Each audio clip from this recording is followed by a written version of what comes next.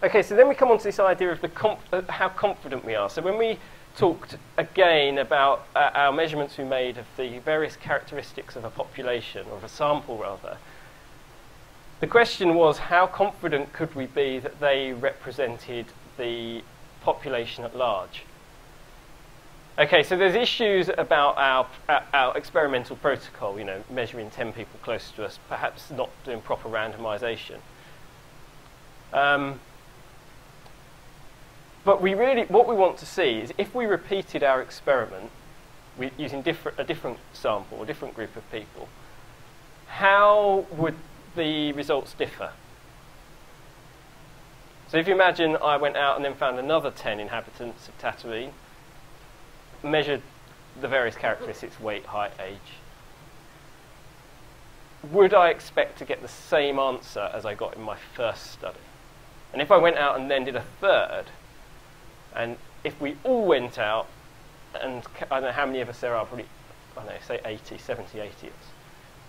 Actually, it must be around, yeah. If we all went out and did an experiment like that, and then reported back, how much variation would there be in our basic descriptive statistics? So how much would our means vary? So if we all measured the height, and we came back and said, well, I measured a mean height of 160 centimetres. Oh, I measured a mean height of 150. Oh. And then some of you would tell me, well, you're wrong. Okay, well, that's your opinion. And go, well, actually, no, it's because we've all gone out, measured samples, still of only 10 people, but we've repeated the experiment multiple times. And then we can look, instead of looking at variation of the individual values, of the individual heights, we can now look at variation in the means of all of our experiments. So I'm just going to quickly try and demonstrate what I mean, because SPSS has this really neat sampling capability. So I can open up a file. So now I've got my data file there. Now this has got, I think, 10,000. So I'm arbitrarily saying the population of Tatooine is 10,000 inhabitants. So this has got 10,000 values in there. Now I can now sample this data. So that's like doing several different experiments. So I can remember in the videos online I did this select cases to filter things out, but you can also random sampling. So let's do exactly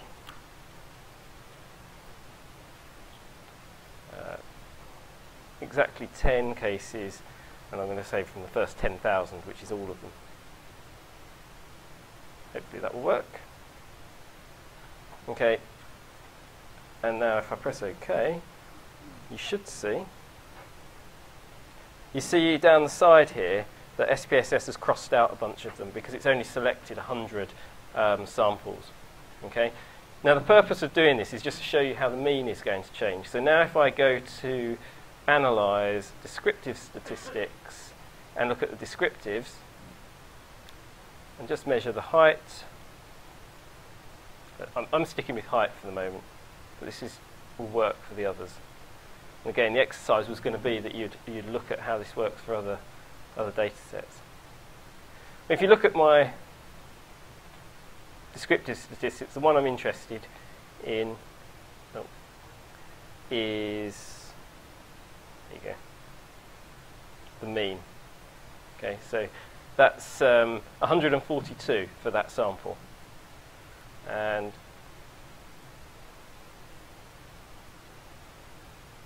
what I can then do, and what I'd hope that you would do, so now you just get to see it,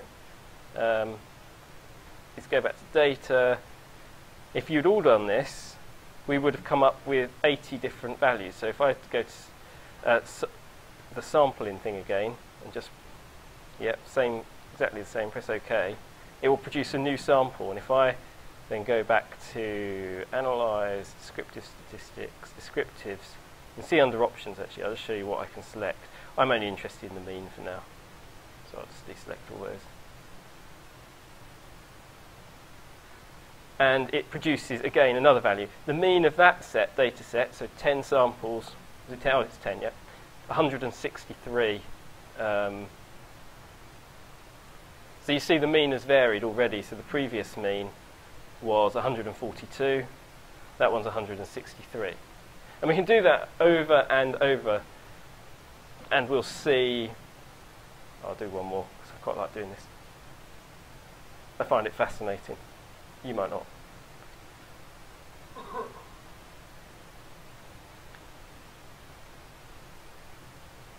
Okay, so that's that's interesting. That's 164. So we've got 163, 164, and 142. And that doesn't mean the 142 is wrong. That's just what that sample returned as its mean. And there is a temptation when we do our research, when we get a value that perhaps seems a bit low, and we might call it, we'll say, well, that's an outlier because it's not what I think it should be. Well, actually, that is just what it is, unless you can exclude it, as we discussed last week, based on some real physical reason, like for cycling speed, it was stopping at traffic lights. Unless you actually have a good reason to exclude the data, that's your result. And you can't get rid of it because it doesn't give you the answer that you like. And so if we do that lots and lots of times, we build up a distribution of the means. Okay, I'm afraid I will sit down because I'm going to drop this otherwise. Okay, so let's go back to here. Now, often it's not practical to just go out and do lots and lots of experiments. There was a slight error in there that there was a risk of double counting. Yeah, so that's one of the things actually when you design an experiment. Say if you're sampling a population, you want to make sure you're not asking the same person in every group. So for example, with height, let's say we've got someone who's actually 8 foot tall, but manages to get into every single one of our experiments. I don't know, either by chance or by purpose. That would skew our results, because then we'd think that there was quite a few 8-foot people, but actually there's only one. He's just got into 80 experiments. But all I was doing is randomly sampling the same data set, so each run was different.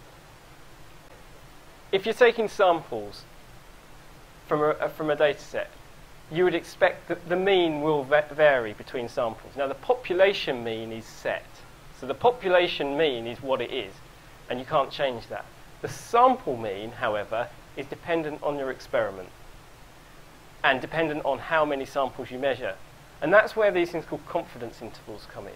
So if I've measured one sample, so I've just gone out, in my example, we've measured 10 people, we've measured their heights, and then we say, well, how representative is this? Okay, well, we've controlled for things like randomly selected them. So let's say they're randomly selected, so we've got rid of that issue. Now, I've just shown you that if I then went to the population at large and pulled out several different samples of 10 people, I get different means. And that's showing us that the mean varies within the samples. Now, it's often not convenient to go out and repeat that experiment multiple times. But fortunately, the normal distribution has a solution to this. Because of the mathematical properties of the normal distribution, we can then produce these things called confidence intervals. And a confidence interval is based on what's called the standard error of the mean.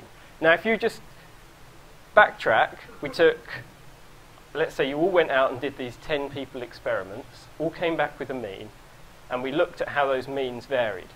If we take the standard deviation of each of your means, that is the standard error of the mean. That's all it is. It's basically a standard deviation of lots of means. But we can estimate it from one sample. But it is just an estimate. So, and that's what a confidence interval is. So here you'll see that I've written mu, which is just, you'll see this around, it's just shorthand for the mean. So mu there just means mean, okay? So if I talk about mu or say mu, or you see it in a slide, I just mean the mean. SEOM is standard error of the mean. Some people will write SE for standard error. Some people will write SEM, standard error of the mean. So let's say this is S, you might see S.E. mean, you might see SEM. Those are probably the most common variants. I tend to use SEOM, maybe to be unique. But again, in the same way that we saw with the standard deviation, representing 95% or 95% of the data sitting between two standard deviations, either side of the mean of a normal distribution, that then transfers to how means of all those experiments are distributed. So then we say that we can be 95% confident that our population mean, which we're trying to estimate from our sample, fits or falls within two standard errors of the mean. I'm afraid terminology is a bit of a headache, and I will try to produce more and more examples of this until it makes some sense. When you come to a confidence interval, or the standard error of the mean, is based on the number of samples. And you can calculate it. I don't know if I bother putting the calculation up, but it's based on the square root of the number of samples. So it's the standard deviation divided by, I'll put it up. Standard deviation is often represented by sigma. So if I write down the SEOM is equal to sigma over root n. So it's the standard deviation divided by the square root of the number of samples. Okay? So if you increase your number of samples, you increase your confidence, which kind of makes sense. You'd expect if I measured more and more people within this population, I would get closer to the population mean. I'd be more confident that my sample represents the actual population. Until that n goes to the size of the population, in which case this formula falls over slightly.